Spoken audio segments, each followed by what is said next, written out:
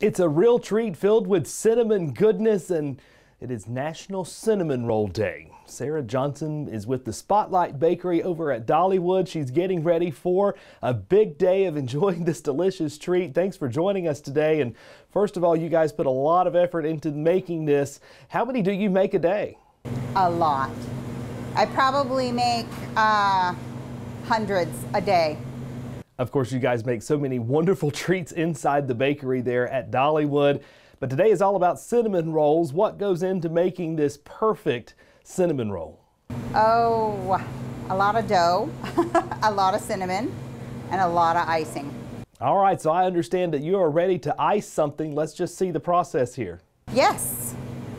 We have two different kinds of cinnamon rolls. We have our regular cinnamon roll, and then I'm going to do a maple pecan. That looks simple enough. You just scoop on the goodness. Scooping it on, and then I'll get in here with my hands. And it just kind of, generally we do these when they're nice and piping hot. And so it just kind of oozes all over, so it looks a lot like this.